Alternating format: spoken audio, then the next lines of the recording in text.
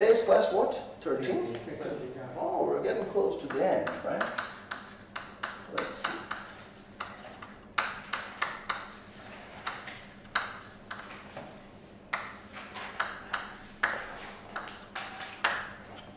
All right. So this is lecture 13, and I want to talk to you a little bit today about separable spaces. Okay. All right. Let's start reviewing a little bit of what we saw in the last class. So last lecture, we discussed about reflexive spaces, right?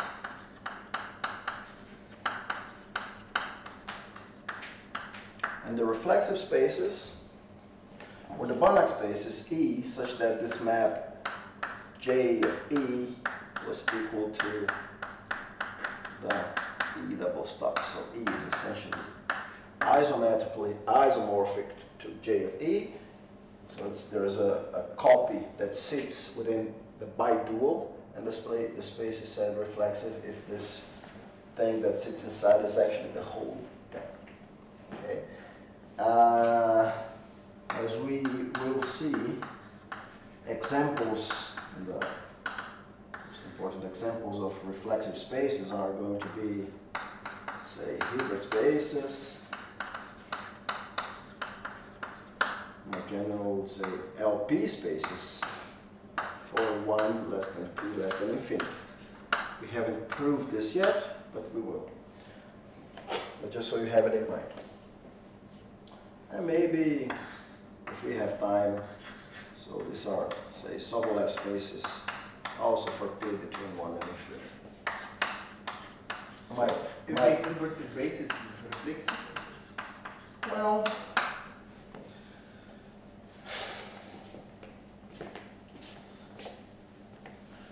I have to refrain a little bit of that, but let's just say for the moment that all the Hilbert spaces that we are going to be dealing with are reflexive. Yes. Okay. But isn't, for example, L3 is not Hilbert space, the only one is L2? L3? Yes, I mean LB is only Hilbert if B equals 2. B equals 2, yes. Yes. For Hilbert space you have to have the inner product, right? And the norm is the norm given by the inner product, and this will make the space uniformly convex, and this will be, yeah, reflexive. All right. And we have proved what? We have proved some nice propositions. So what have we proved? We have proved, for example, one of the propositions that we proved was that if E is reflexive, if and only if E star is reflexive, and we have seen this nice theorem of Kakutani, which tells me that E is reflexive if and only if the unit ball, which is x belongs to E, such that norm of x is less than or equal than 1, is compact in the weak topology. So you see, this is a little bit of a mechanism to bring the Banach allowable theorem from E star to E. Okay? So the Banach allowable theorem tells me that the unit ball in the dual is always compact in the weak star topology. If my space is reflexive, the unit ball in the space itself will be compact in the weak topology. Okay, and this is an if and only if. We proved just one of the parts, and I told you to take a look at we proved just the implication like this, and I told you to take a look at the reverse implication. Okay, so and I wanted to point out to you, and hopefully I'll prove it today, this theorem that says that if my space E is reflexive, every bounded sequence admits a weakly convergent subsequence. So every bounded sequence admits a weakly convergent subsequence.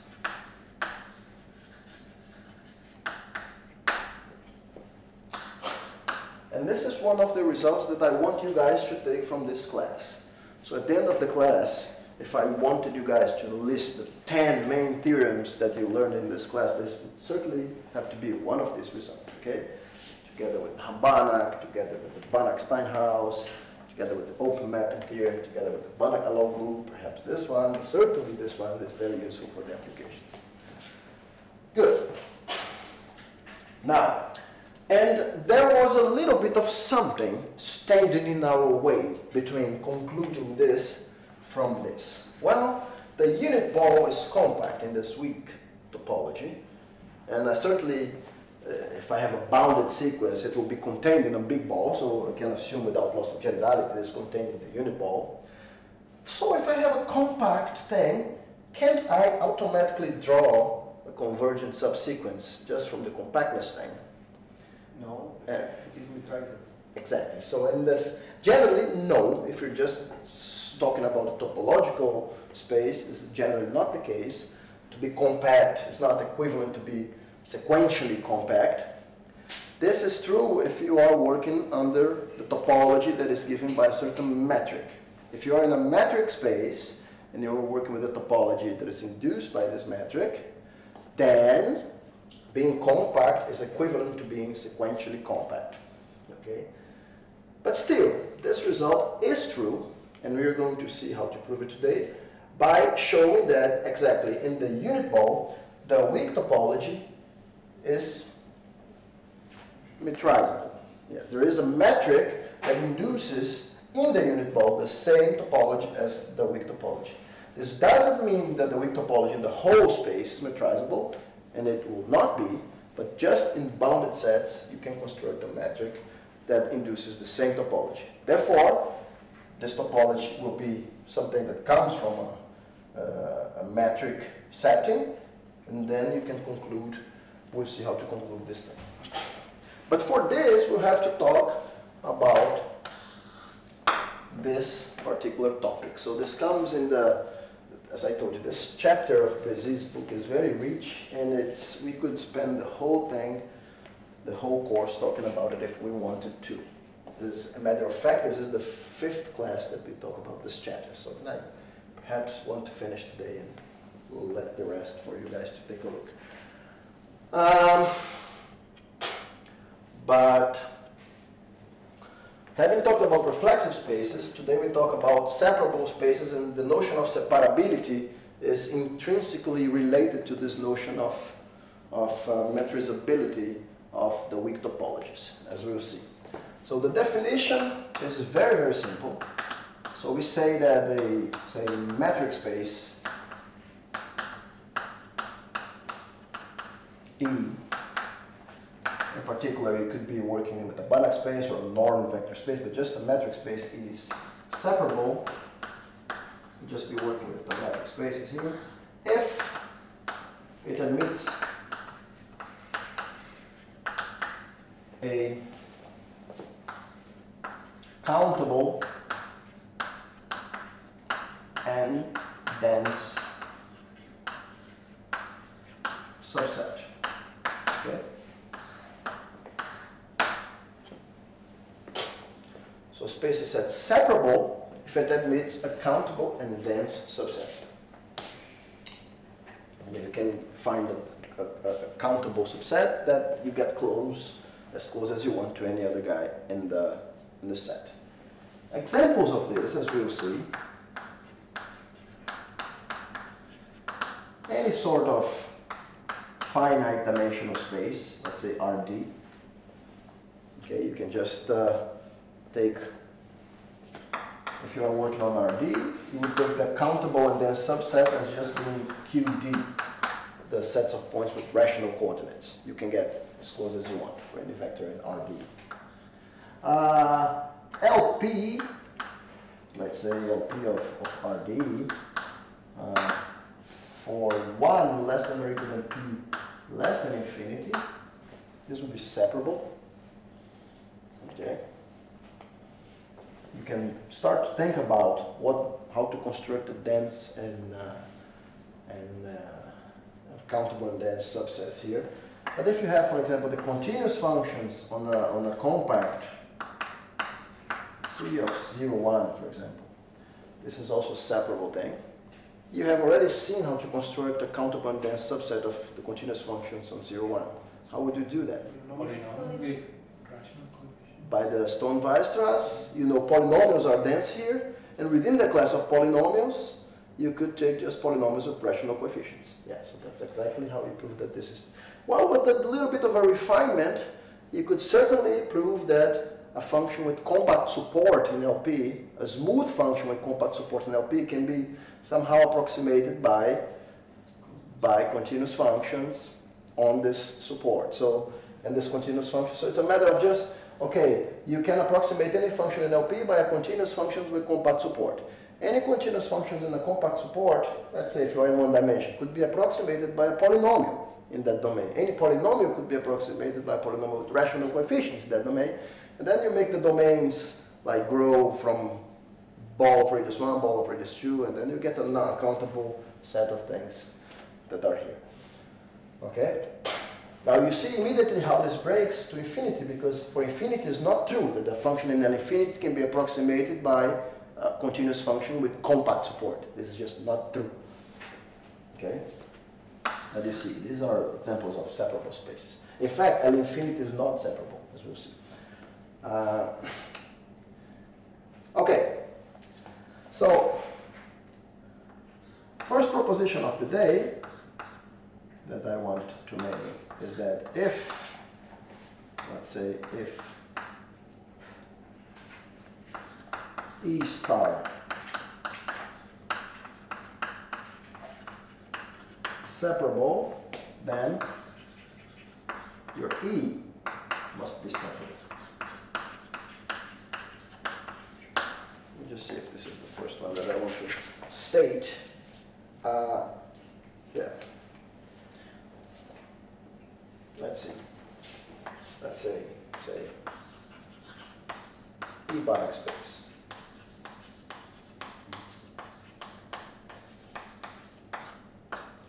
E a Banach space, so if E star is separable, then E itself is separable. We're going to start building up on this. Okay.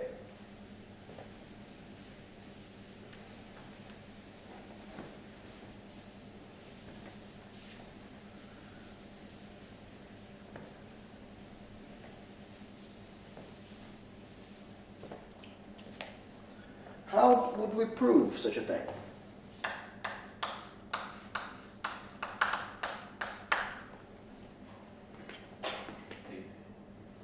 Well, if E star is separable, let's just try to follow the natural steps. So if E star is separable, so let Fn,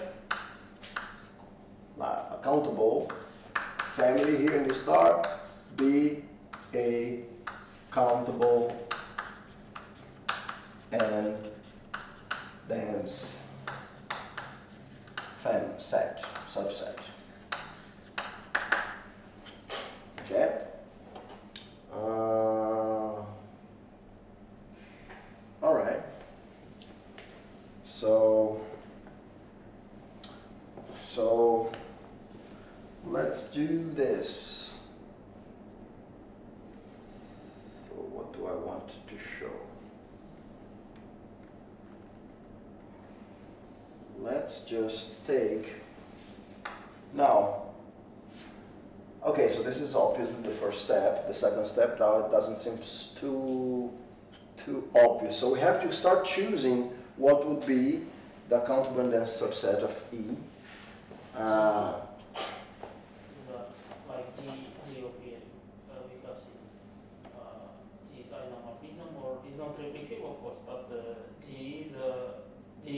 inside of E dot star, and but G is isomorphic to E. JE, right? J of E. Yeah, J of E. Yes. So what would you do with that? G of E and D isomorphic. Yes. And G of E is before we define a G of E, we know G of E is just functional from E, and Yes. corresponding to Gx is every function to some point of F, E.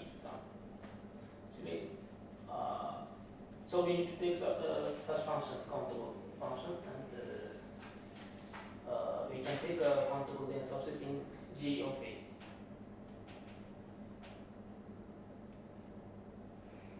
But if I apply the J here, yes, and then I'll go to E 3 stars. Is that what you're suggesting? Or no? Well, let's just see. Suppose if you were on an RD setting, what are the functionals? The functionals are just given by the so-called dual bases, right? So there's the functional that takes E1 to 1, there's the function that takes E2 to 2, there's the function that takes the E1 to 1, E2 to 1, E3 to 1. So there's to a basis there is somehow each functional associated to a basis, right? And if I had the functionals and I wanted to recover the basis, so I essentially want to find the guy in the space that somehow realizes the norm of the function. So if I have the function associated to the vector E1, when I apply it to E1, I get 1. If I apply it to all the other guys, I get 0. So somehow, this is what I have to do. So if I'm giving you a bunch of functionals which are dense, so the idea is to choose xn, so that xn realizes the norm of fn. So it's kind of in alignment with it. But of course, if you are in an infinite dimensional space, there may not be such an xn that realizes the norm, right? Because remember that the norm of fn is the soup of f of x, right? When x has, say,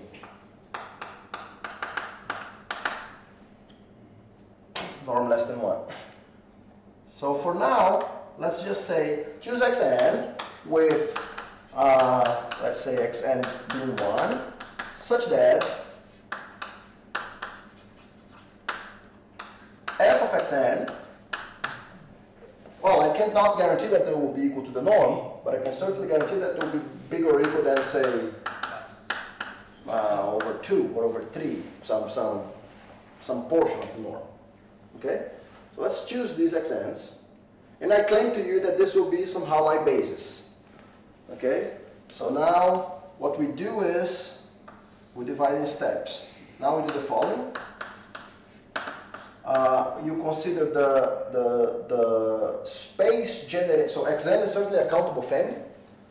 So you consider the space, let's say, you consider the span of this xn, the span over q. Okay? This is the space of all finite linear combinations of xn with coefficients in q. Okay, so these are all finite linear combinations of xn's with coefficients in q. This is still countable, right? This is still countable because this is what? This is the union, when k is bigger or equal than 1, of the span of, let's say, x1, x2, xk. Span over q, and each of these is just q to the k. So it's a countable union of countable spaces, so this is a countable thing. Okay, so what matters is that this is a countable thing. Good? So let's call this guy L. Okay, so I claim that, so the claim is that L is dense. And then you would be done, right? You'd have a countable and dense thing. So in order that L to be dense, you have to consider that L sits inside, well, L is certain dense. L is dense in, let's let's say W, and W we were going to define as the span over R of this sequence, Xn. So if I take this span over R and call this subspace W, I claim that L is dense in W. For every guy in W, there will be a finite combination of these guys with real coefficients. I can take the same guys, but just rational coefficients very close to the coefficients that I have. Since it's a finite number, I can get as close as I want because all the guys have norm 1. And you use just simple triangle inequalities to bound the norm of the difference. So L is certainly dense in the span over the real numbers. And I claim that this subspace, actually W star, W, the closure, is actually equal to E. This would conclude the proof, right? So L is dense here, and W is dense in E, therefore L is dense in E. And to show this last fact, so to show this last fact, how do I show that a certain subspace is dense in E? Subspace is dense in E when I take all functionals on E. If I prove that it vanishes here, must be the zero functional, right? This is how I prove that a certain subspace is dense. So to show this fact, let us take, say, F belonging to E star, such that, well, F vanishing in W means F vanishing in any of these xn's. Okay, if F vanishes in any of these xn for any n. We have to show that F is 0. We must show that F is 0. But how do we do this? Well, if F of xn is 0, now let's see. Now I'm going to use the fact that Fn is dense. So okay, so we must show that F is identically 0. Yes, but here's the norm of every Fn is 0, right? The Fn, let's see if I missed something here.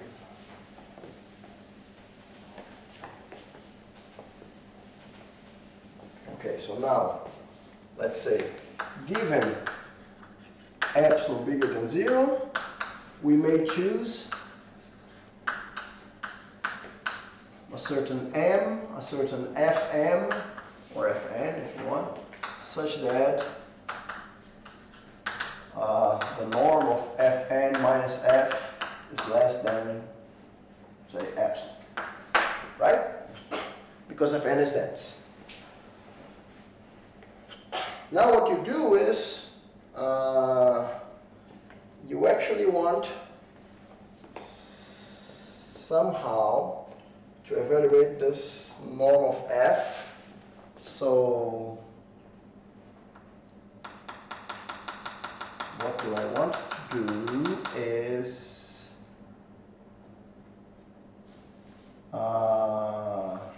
to say that let's say f minus 0. No, There's wait. a typo here. This should Oh, be there's a Fn. typo. This should be Fn. Okay, thank you. So we have that also, let's say from star, let's label this equation star. What we have is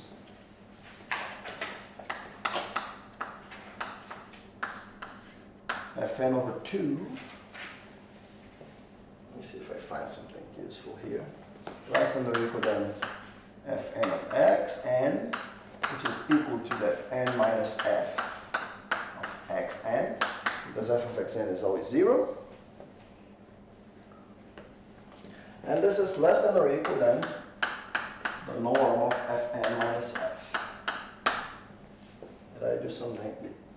Times the norm of xn, but the norm of xn is I set to be 1.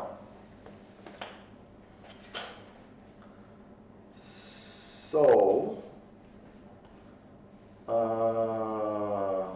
This is less than this is less than epsilon. So therefore,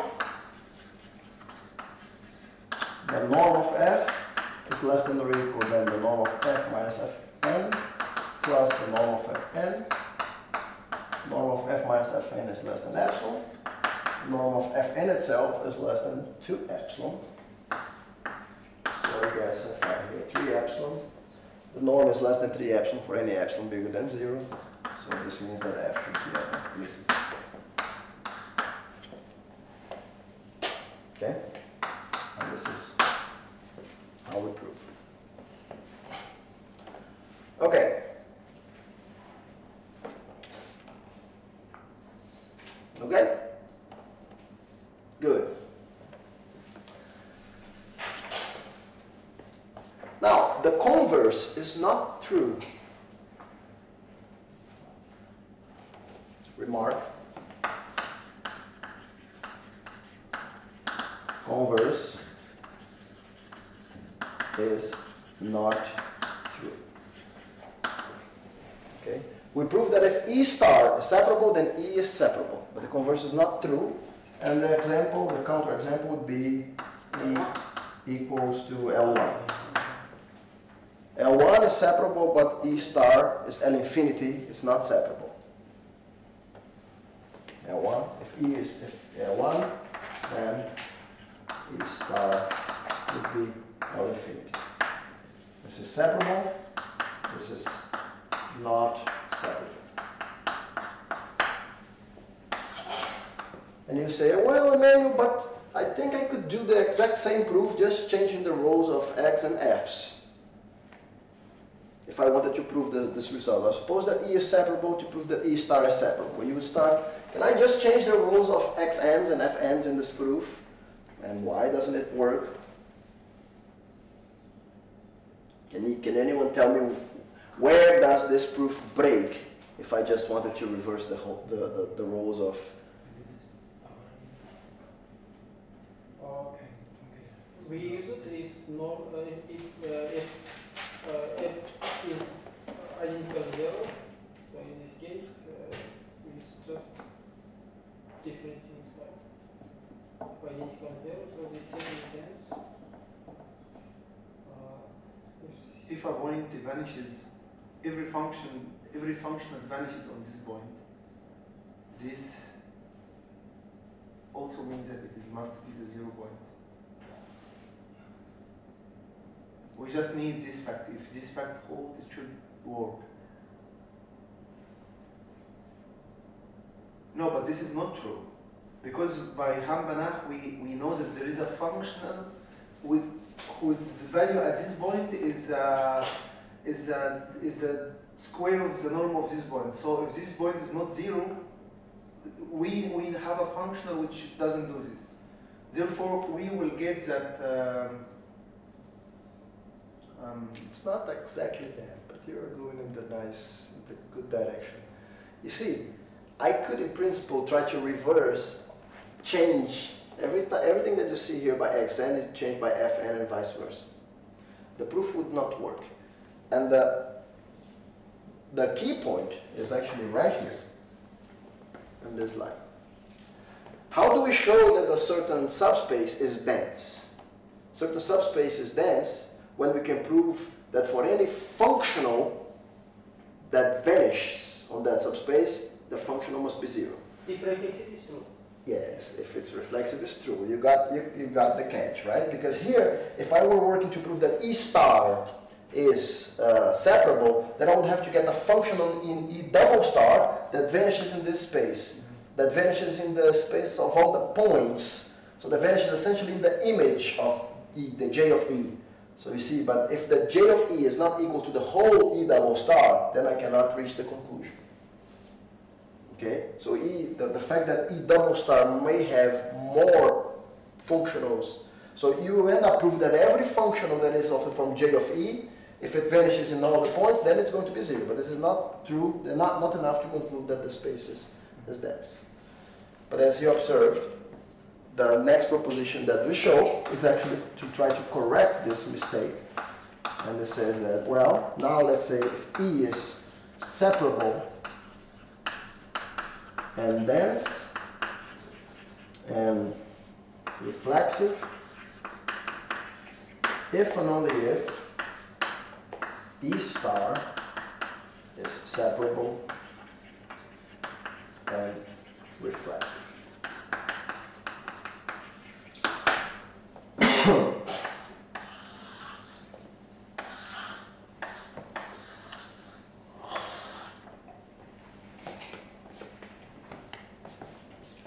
Now I am okay. Alright, so again, this is not a contradiction to the proof because of this step here. Okay, pay attention. Every time that you want to prove that a certain subspace is dense, the thing to do is to get a functional and that vanishes in that subspace and try to prove that the functional is 0. In this particular case, we get a function in E double star, but not necessarily E double star is just the J of E. So there are more. You would be able to show that the thing that you wanted to show is 0 if the functional were given by a J of X, but not for any functional atom.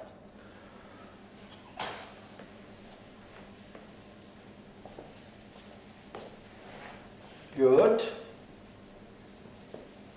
But now, if we add a little bit more of structures, okay, so if I ask the space to be, if E is separable and reflexive, then E star is separable and reflexive, then this is true, and the proof essentially we already know how to do. So, the way back, it is okay with what we have already done, right? So we have already shown that E is reflexive if and only if E star is reflexive. So if I start here, E star reflexive means that E is reflexive, I already proved, and E star separable means E separable. This is the previous proposition. Okay? Okay, so this is from last class and last class plus proposition 1. Now let's go in this direction. Now assume E reflexive and separable. Assume that E is reflexive and separable.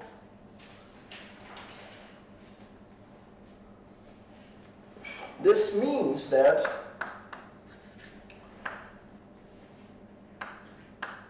J of E, just E double stars isomorphic to J of E, is also reflexive and separable. Do you guys agree? J of E is just an isometric isomorphism. So it takes whatever reflexivity it's preserved by isometric isomorphism and separability as well, because it keeps the metric, it's isometric. So whatever is a countable and dense set here is going to be a countable and dense set in J of E. So if E is reflexible and separable, then the J of E is always reflexive and separable. Now, but if E is reflexible, then J of E is isomorphic, is essentially the whole E double star. So E double star is reflexive and separable, and then you use part 1 to come back. So from part 1, so you can come back to E star. So this is a pretty neat proof. Okay?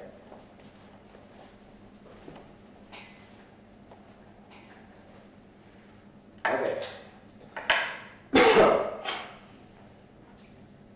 All right. So let me now state, so we can discuss the main theorem for today. It's the following. Oh, there. Do it here. Let's see. Let E be a separable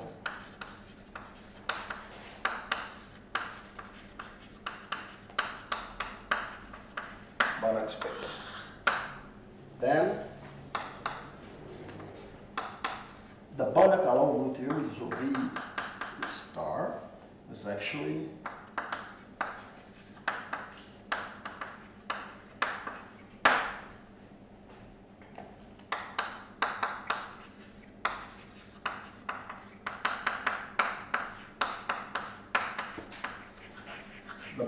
duo is matrizable in the weak star topology. The topology in E star generated by the maps of E. Conversely, if B of E star is matrizable,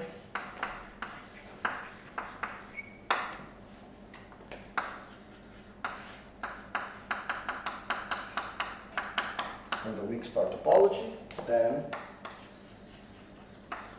E is separable.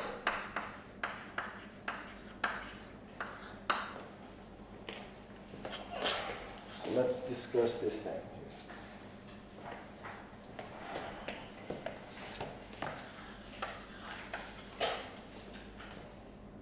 So matrizable here,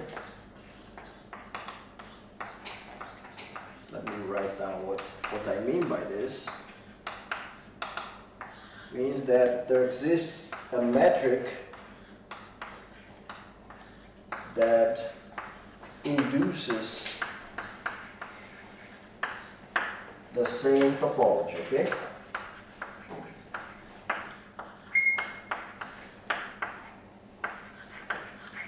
Use a metric that induces the same topology. This is what I mean by the topological space being metrizable. So in principle, there's no metric in there. You're talking about a certain set, a certain topology, but you may come up with a certain metric such that the topology induced by the metric coincides with the topology that you had before.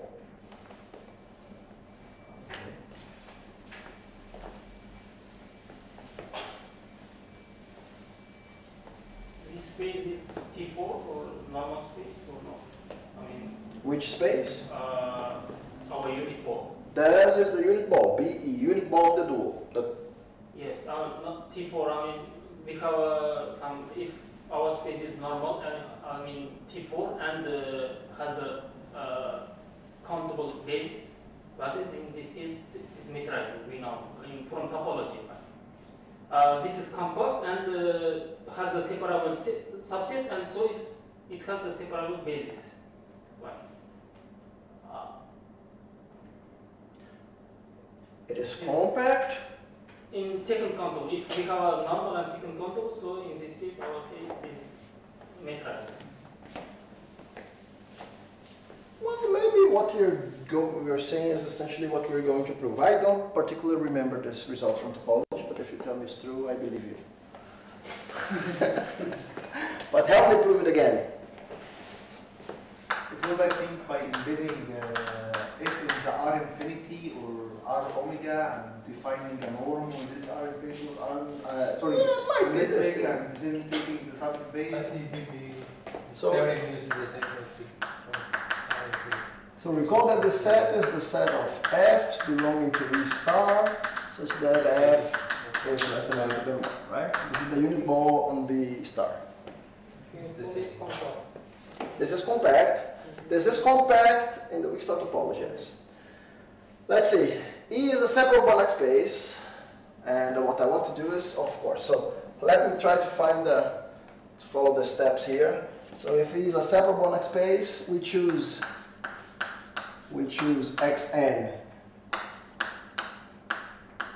1 to infinity, yeah. Countable and dense subset of E, and let us define. I will define a second norm, which I'm going to call bracket f of a function, which will just be the sum of from k1 to infinity of 1 over 2 to the k, and then f of x k. So let's just put it like this. Okay.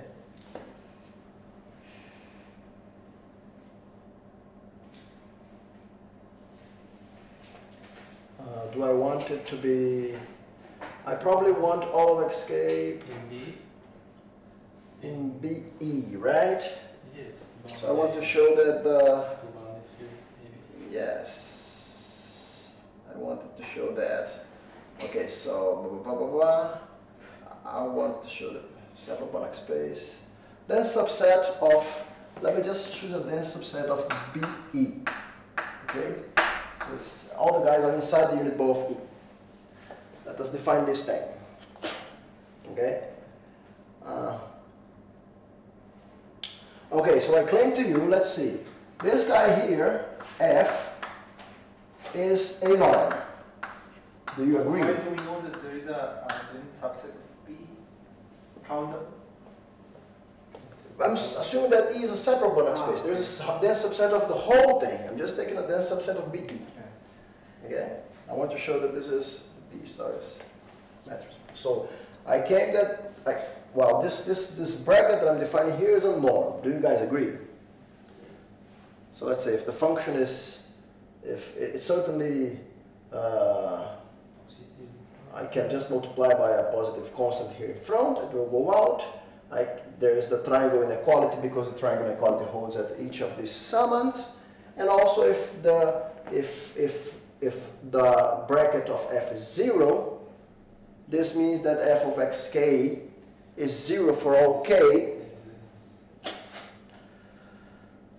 which means that f is going to be 0 by the same trick that we did before. So if I have a dense subset of BE of the unit ball, I can just take the span over Q of these guys, which will be dense in the span over R of these guys, which will be dense in the whole space. So essentially the multiples of these guys are dense in the whole space. Okay? So this is a norm. This third step to prove that the bracket of f is 0, then f will vanish in all of xn. So f will vanish in the space generated of this xn, which is the whole space, therefore f is 0. Okay, so this is a norm.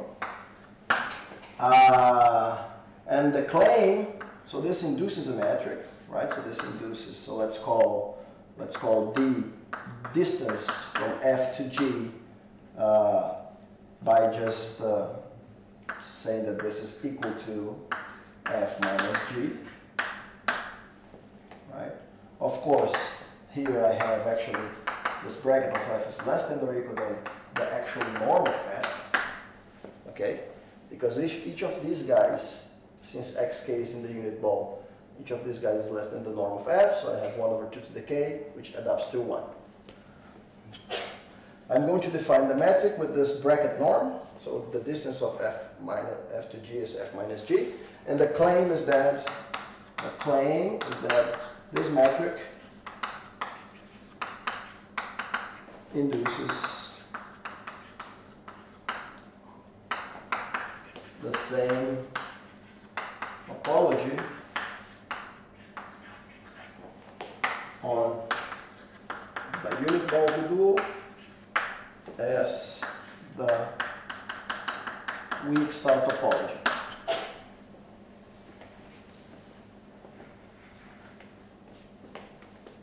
Okay.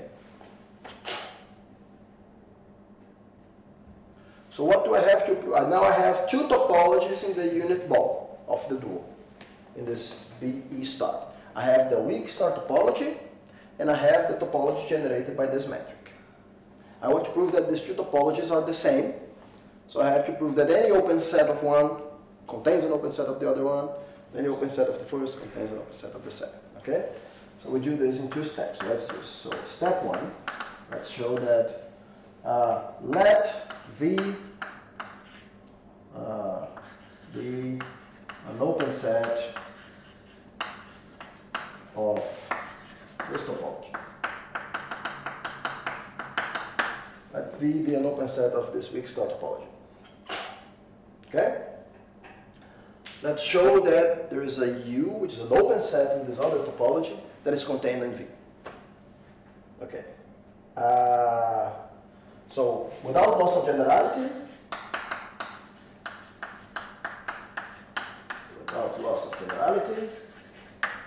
we may assume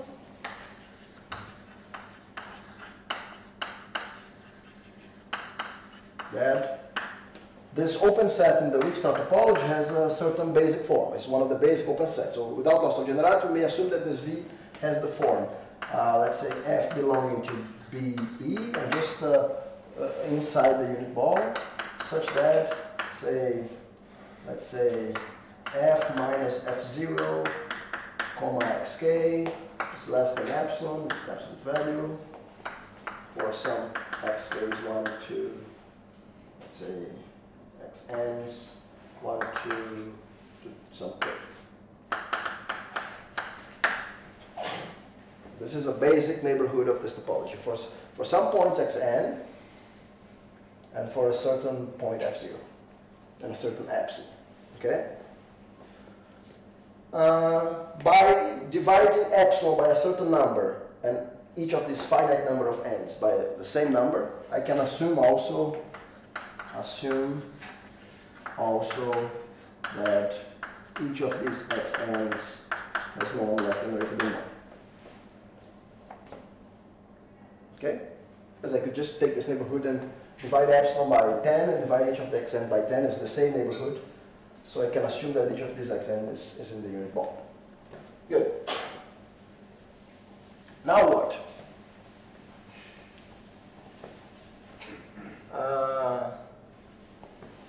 Okay, I'm making...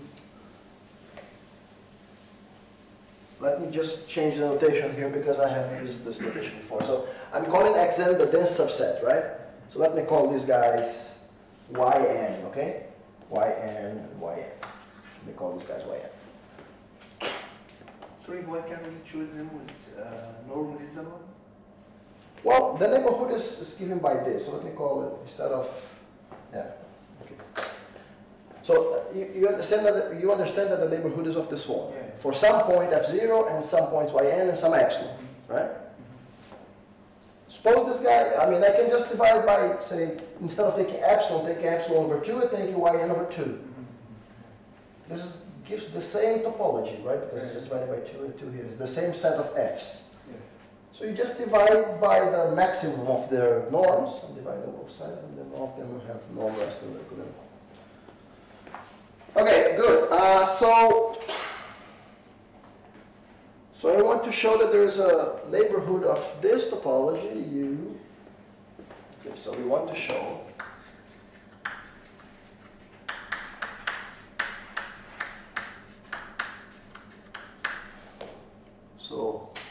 that there exists a U open with respect to the topology generated by this norm, such that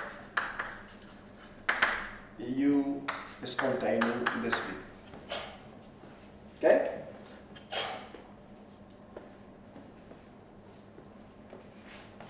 Now what do I do, guys? So the first thing that I have to do is perhaps, since these YNs are fixed, there's just k of them, okay? So it's a finite number of points. These are not necessarily my xk's that I had, which are here in the definition of this metric. So what I could probably do is just choose an xn which is very close to yn. Okay, so let's first choose, say xn minus yn. Well, here again, it's not even,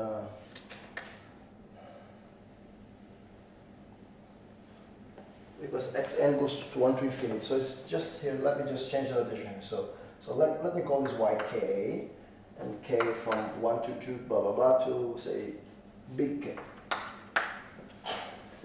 And let me choose xnk minus yk, such that this is less than or equal than, let's say, epsilon over something. Okay. Let's put epsilon here for now. For say k1 to big K. Good. So for each of these guys, I chose one guy, which is so my guess is, our guess would be to put the neighborhood U as being the set of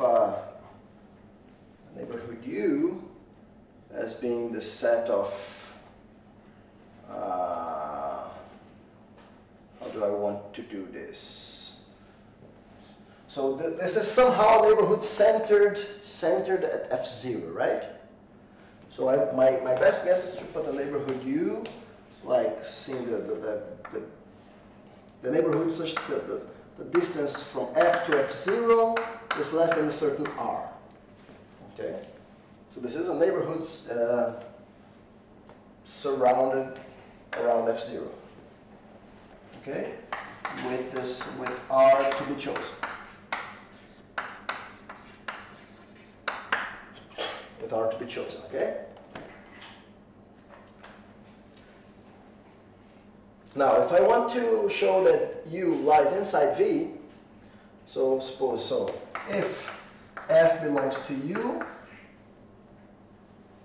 then this implies that the sum from K1 to infinity of 1 over 2 to the K F of xk has to be less than R. Right? Good. This implies in particular that each of these guys is less than R. So f of xk in modulus is less than 2 to the k R. Okay? Now, if I wanted to evaluate what this is, this implies that absolute value of f minus f0 acting on yk will be less than or equal than f minus f0. So I have to put the x and k into play, right? So this be like x and k. So let's just say yk minus x and k plus f minus f0 acting on x and k. So I didn't do much, I just add and subtract n k in the second entry. Okay? Now let's see. This first one is less than or equal than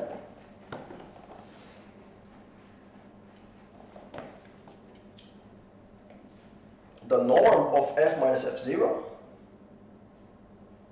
Okay, so perhaps I should assume that U is also a neighborhood, so this is f belonging to the unit ball.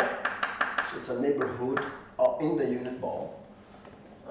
So the norm of f is at most 1, the norm of f0 is at most 1, so this norm is at most 2 times the distance from yk minus x and k,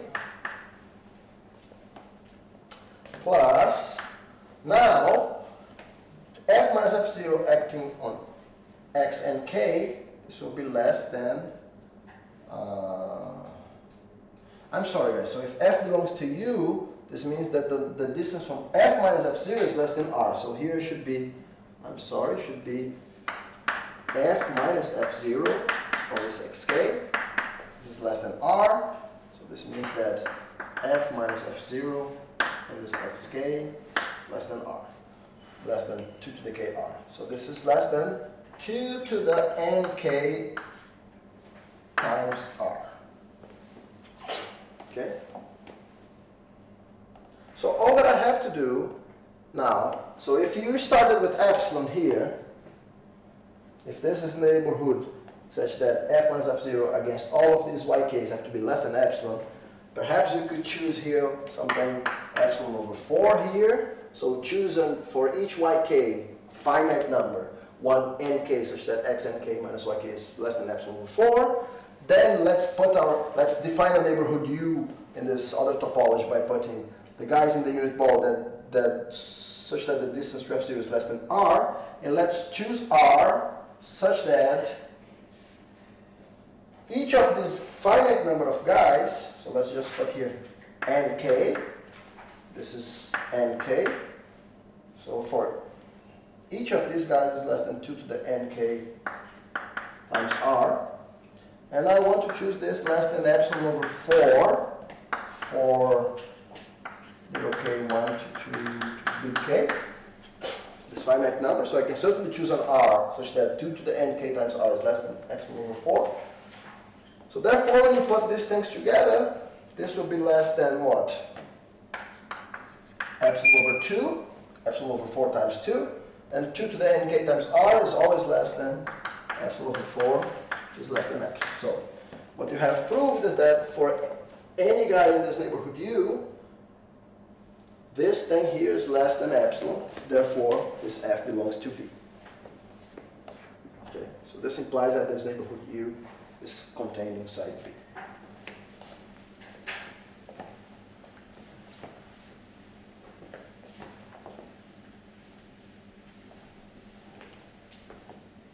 Okay, so this implies, hence, U is contained in V. Now, conversely,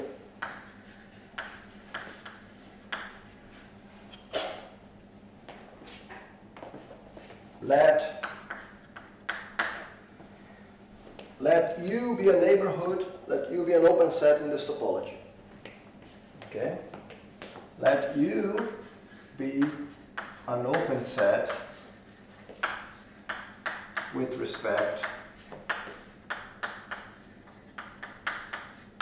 to the topology generated by this metric, which I call with the bracket. Again, without loss of generality,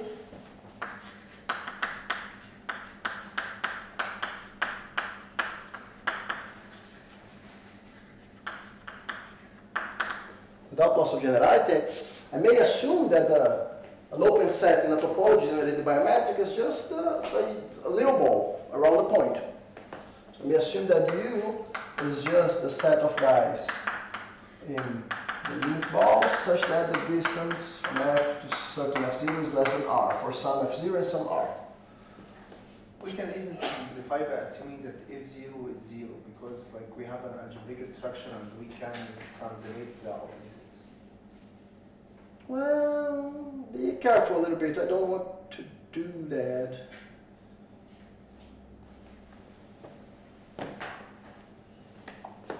Be a bit careful here because this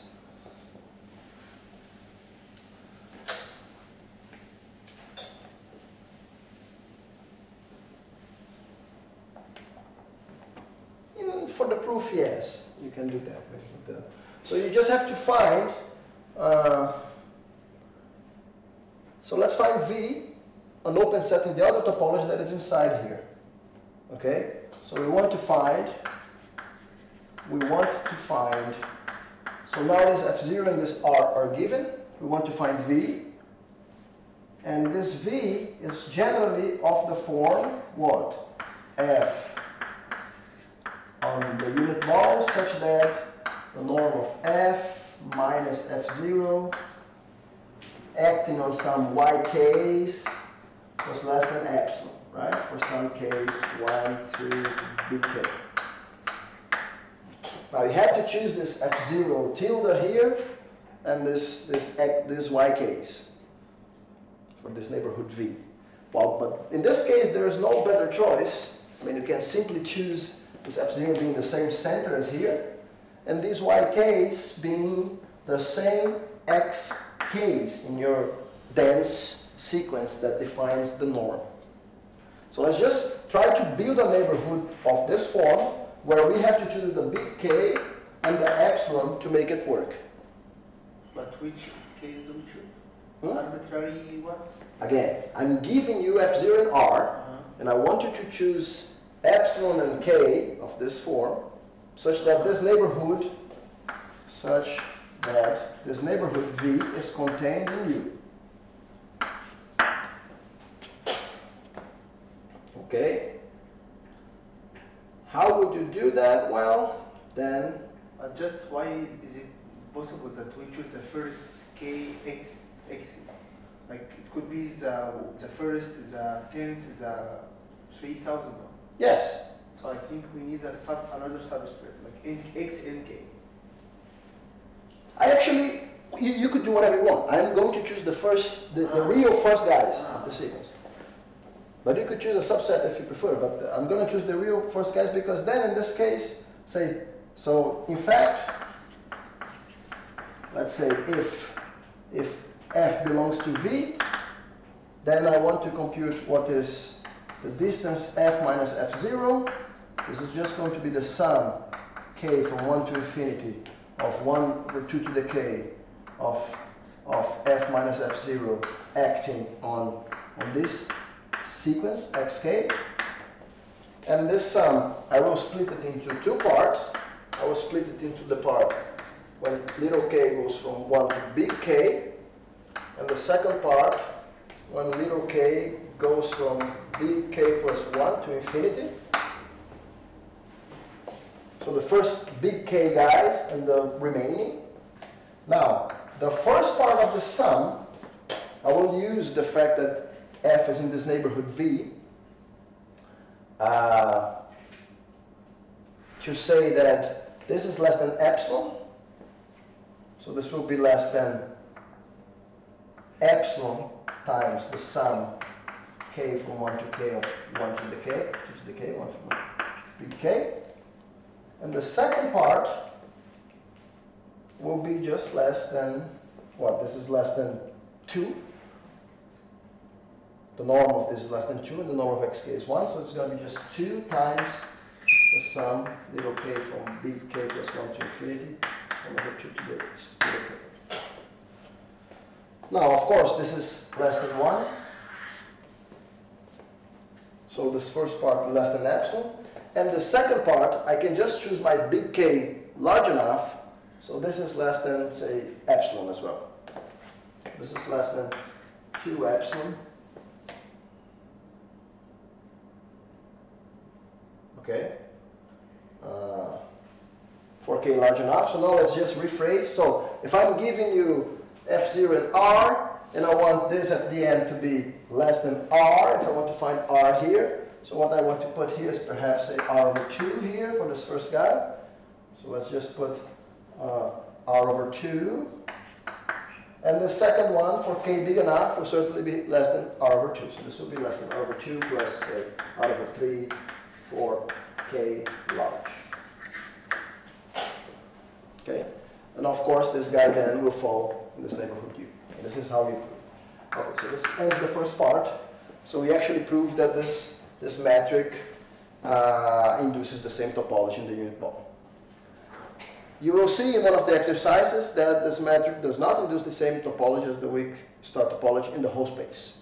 I'm going to, perhaps you can try this exercise. If not, I will put in the next homework. I think I already put in this homework maybe, but if not, I'll put in the next one. Questions for this? This is somehow intricate proof, but it's nice. But it's worth to take a look when you get at home. Now, let's see.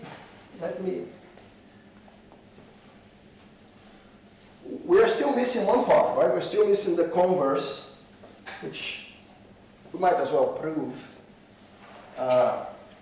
since we are already here. So what was the other part? Suppose there is a metric to show that the space is separable. So now assume that there is a metric which I call it brackets that induces the same topology as the weak star topology on the unit ball. This is the same with the general statement, just metric and compact, so there is a separate. Yes. Metric and compact, second contour, there is a separate. Like we can take epsilon course, like we can take 1, 2, and every point and around this metric. And this covering is there is a finite covering.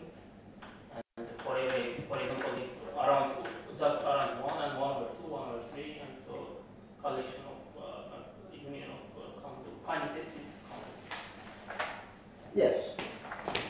This is pretty much it. But just for completeness, let's see how I would think this without invoking previous results that you have seen. So let's see, suppose There is a metric that induces the same topology. So what you can do is just consider these neighborhoods, say UN, say these are the F's in the unit ball B star, such that if F to 0 is less than 1 over n. So each of these are open neighborhoods in the topology generated by the norm. Therefore, they are open in the weak star topology too. So since the two topologies are the same, then there must be some Vn containing UN, Vn of the form, say F in the unit ball, such that F minus F0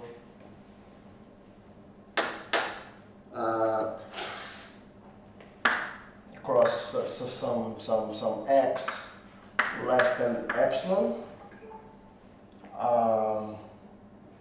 for some finite x in a certain finite set which we call Vn, right? So this is a neighborhood of this sort. Can I just say that F0 is 0?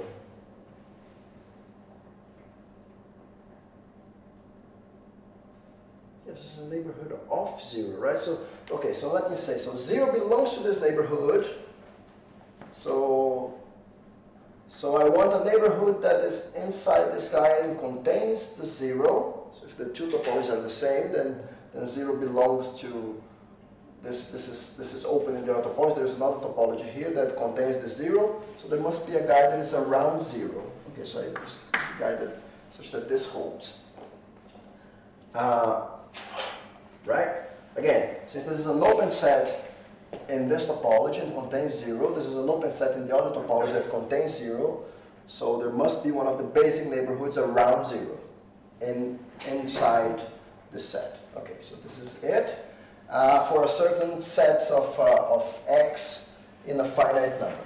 So the claim is this. If you take the space generated by all of these x, we just call phi to be the union of this finite sets phi n, and then it's bigger than 1, and then you take the span, so it's a countable collection, span over q over this set phi is containing the span over r of this set phi, which is contained in E, and I claim to you that this guy is dense. This guy is dense in E. If it were not dense, then there would be a function. If this guy is, so this is certainly dense here, and I want to show that the closure of this is E. Suppose it's not, then there would be a function of f, E star, such that f of this x would be 0 for all x in this family phi. But this means that this f belongs to all these Vn's. We have to assume that f is also not 0. I want to show that f is 0, to show that this guy is dense. Okay. Remember, this guy is countable, it's certainly dense here.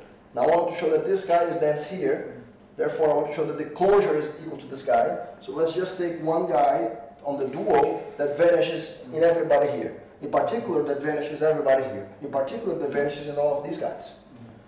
Okay? So it vanishes in all of these guys. So if it vanishes in all of these guys, then this is obviously equal to 0, therefore less than epsilon, which is epsilon n if you want. Then this f belongs to all of these neighborhoods V, which are sitting inside U. This means that f belongs to all of the neighborhoods UN. The distance from f to 0 is less than 1 over n for all n's, therefore this f has to be 0. Then this guy is in fact dense in E. Okay? Okay. Again, I want to emphasize that this part here is the one that does not allow you to go to the dual statement directly. Okay, so we finished the proof of this result. Let me state what would be the dual result of this. The dual was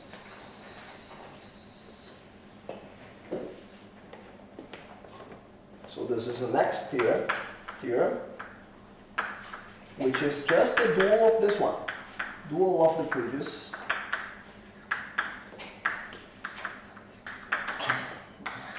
Okay.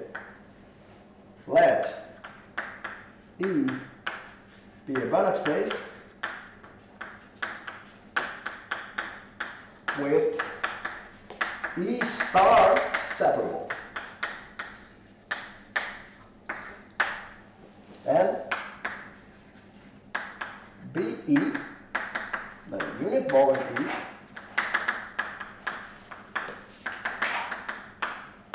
is matrizable in the weak topology. Okay? Let's put it on, yeah.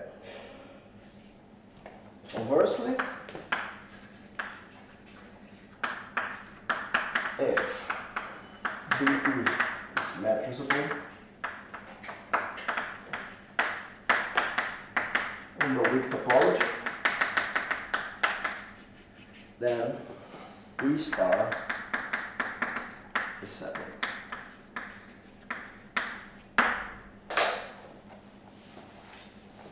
Okay. This is true, or I think this. This is true. The proof is just not this one. Okay? This is the dual statement. Okay? Now the proof of this for the alpha part, so let's say 1 and 2. So 1 is just the same as we did. Just change the rules of Fn and Xn, it's just the same as we did. The proof of 2, you might think is the same too, but it's not. And the reason that this proof is not the same, I tell you, but you could take a look. The book actually suggests you to take a look where it breaks, and it breaks right here, to show that this span is dense, would be dense in E star, would be, the requirement would be to take any function in E double star, such that it vanishes in all of these points, and prove that this guy is 0. If the function was a j of x for some x, this would be true. You could use the result. But if not, then you would be in trouble. But still, so it's not the proof above.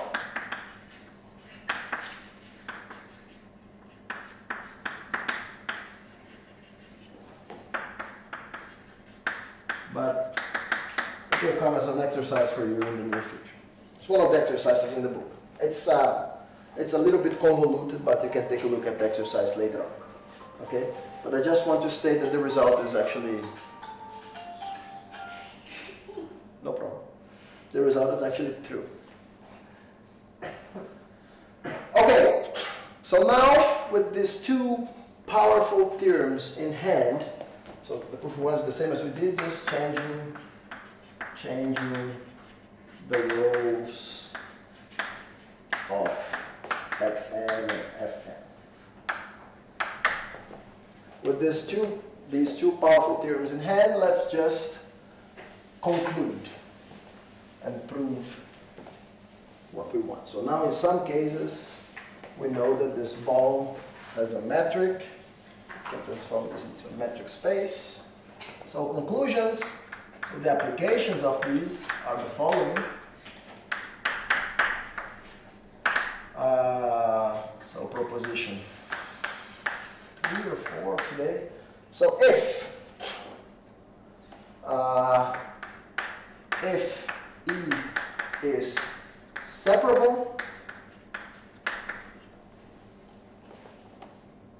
E is separable, then any bounded sequence in E star admits a weak star convergent subsequence. Am I correct? If E is separable, then any bounded sequence in E star admits a weak star convergent subsequence. This is just Banach-Alaoglu to say that this ball is compact, and the fact that E is separable, that we prove now that the ball is also metrizable. So compact,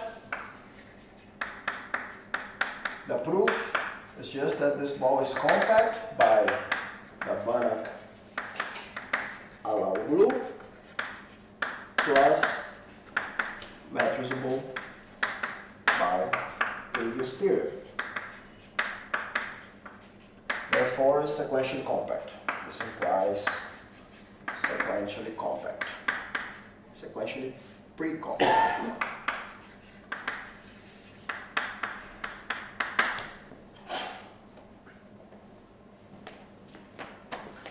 And yeah. Let me see if I have another one before I put the. Oh. Yeah, so finally let me just prove the one that I started this class with. So here I wanted to prove that if E is reflexive, any bounded sequence admits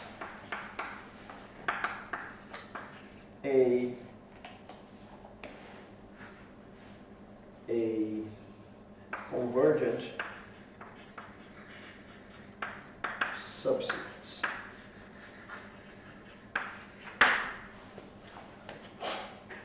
Okay. Let's prove this result. If E is reflexive, any bounded sequence admits a convergent subsequence. Okay. Now, I want to use this fact here. Somehow I want to use this fact. I want to go to a space where E star is separable to be able to use the unit ball in E is metrizable in the weak topology. I already know that if my space is reflexive, this unit ball is compact in the weak topology, right? But I'm not saying anything about, well, how will I get that E star is separable somehow? I'm not saying anything about separability of E at this point. So if you had E separable as well, E reflexive and separable, then you could go to the previous result that we proved today that E star is also reflexive and separable, use this and conclude. Okay? But you don't even have to assume that E is separable in the hypothesis of this theorem because you're already working with the sequence. So for all purposes, you can just restrict yourself to the subspace generated by that sequence because obviously it will converge to something which is in that subspace. Okay? And if you take just the subspace generated by the sequence, you will get yourself a separable thing. So the proof of this goes as follows. And we conclude for today.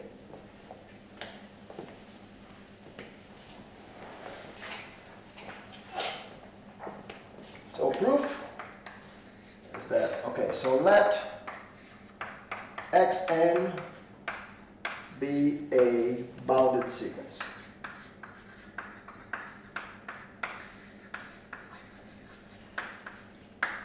On E, okay?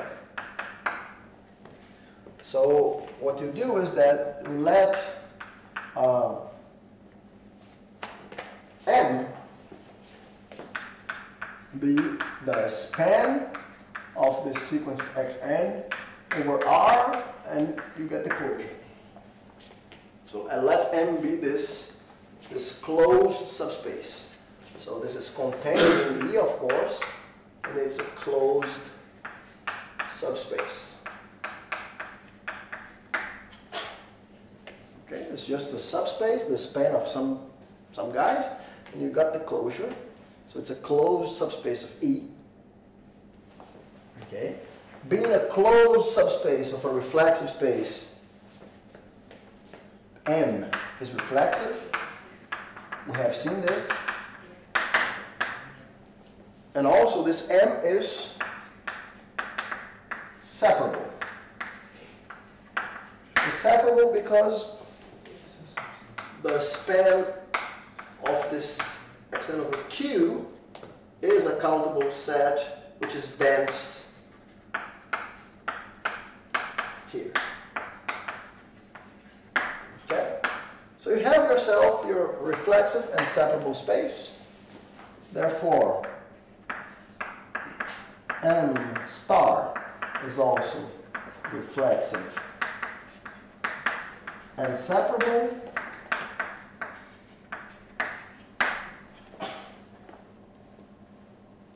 This means that the unit ball of M by the previous result is, well, first, this is compact on this weak star topology of M, sorry, the weak topology of M, this is Capitani's result. For this you use that this is reflexive, that M is reflexive, and this is also metrizable on this weak star topology. So this is the previous result.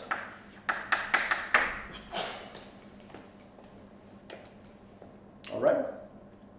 Therefore, there exists a, so you have now a ball, or the unit ball, or any sort of bounded ball, of course, the result holds for any sort of bounded ball, any sort of, yeah, ball, you have to say bounded.